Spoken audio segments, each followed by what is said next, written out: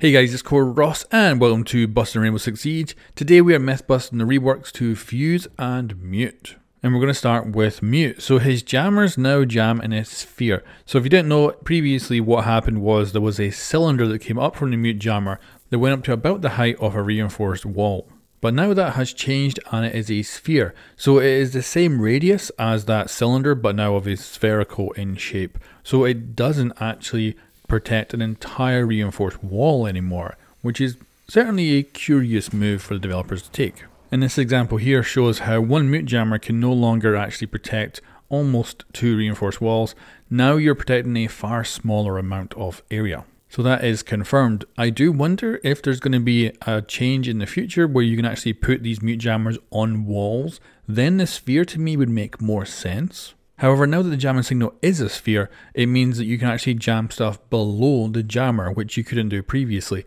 Now, I haven't actually figured out anything that is tactically useful when doing this, but other people smarter than me might well be able to find out some really cool tactics. This example here that I made up isn't useful, but it shows how you can jam a wall below it that might well confuse someone like an ace or a thermite who comes up and attempts to get through it and can't figure out where the jammers actually are. One thing that is really good about this change is that it makes a lot more sense. If you're a brand new player and you come down and you put down a Mute jammer on a table, you would expect it to totally jam drones that drive underneath it, which it currently doesn't do in live, and that really doesn't make any sense at all. Whereas this sphere actually is much more intuitive, and I can imagine for new players that'll be far easier to understand and learn. But certainly it's confirmed you can now jam things underneath the jammer. And that gets you up to speed on the new changes for Mute. We're going to move on to the Fuze rework now, but I will say for Mute, it's interesting. It's definitely a nerf, I would say, overall, unless you can kind of figure out really good strategies for jamming things underneath it. But I do see it as a potential step towards actually being able to place a Mute jammer on a wall. Then it would make more sense because you would be able to jam an entire reinforced wall with it. And that would be pretty cool. And we already have the update that brought in the ability to put stuff on electrified walls without being destroyed.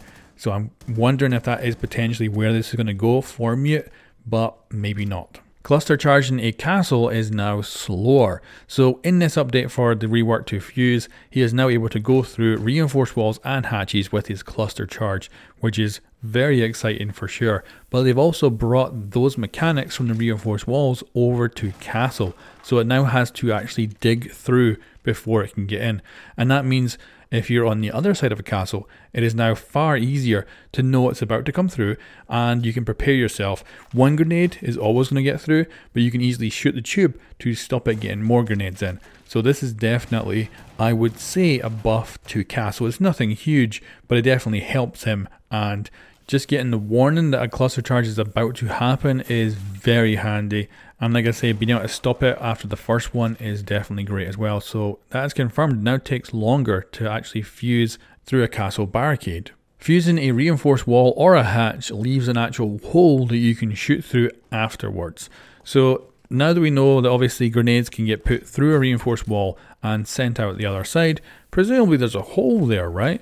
Well, no, it will actually make holes in the soft part of the reinforced wall, but the actual metal reinforced wall will stay intact. It's very much like Kali's lance, and it will kind of leave a mark but no actual hole that you can shoot through, which is very good because that would have been a bit OP for Fuze there. However, something that is OP is that one grenade from Fuze's cluster charge through a reinforced wall or a hatch will definitely get through. So you do have this warning of 3 seconds that the charge is making this like sparking on the wall or the hatch, so you can be prepared to shoot it.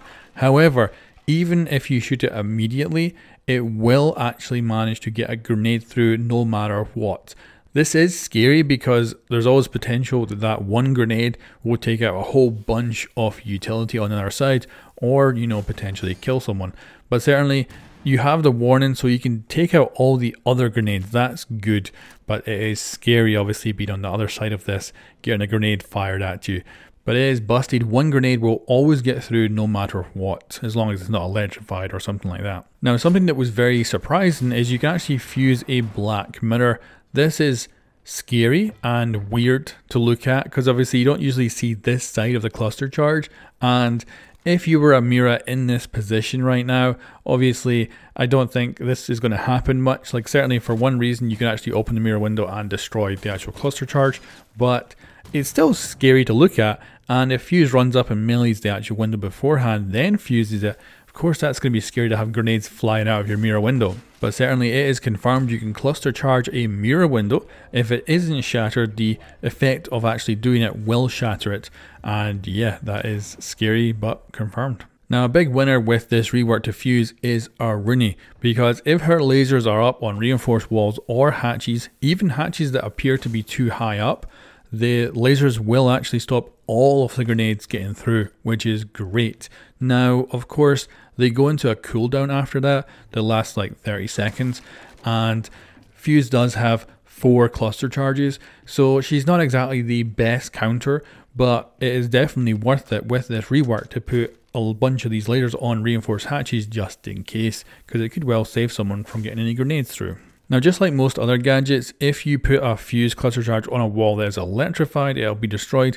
And of course, if you want to be risky, you can bandit trick these Fuze charges as well. And here's a quick example here showing of Kaid electrifying a wall with a cluster charge on it, just to demonstrate.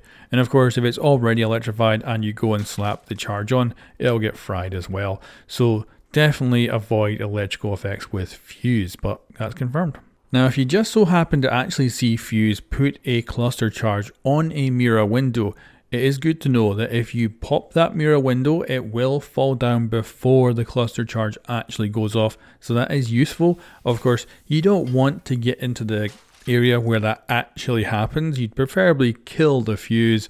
And most likely, if he's this close, he's probably preemptively meleeing the glass so you can't actually see it. So, may not be perfect. But if this situation just so happens to happen, then at least you know you can actually pop the window and save yourself from getting at least one grenade inside your defensive perimeter. And then the final myth comes from the patch notes, and it's the developers saying that they reduced the amount of bounce the grenades have. So I went and checked this, and at first I thought this was busted because I couldn't really see any significant difference between the old and the new version.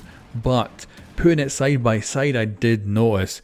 So first of all, back in the day when you fired a cluster charge into a room, there was a good chance the grenades would actually fly out either through windows or corridors because they had so much bounce. But that got reduced down to a tiny amount of bounce that we see in the live version these days.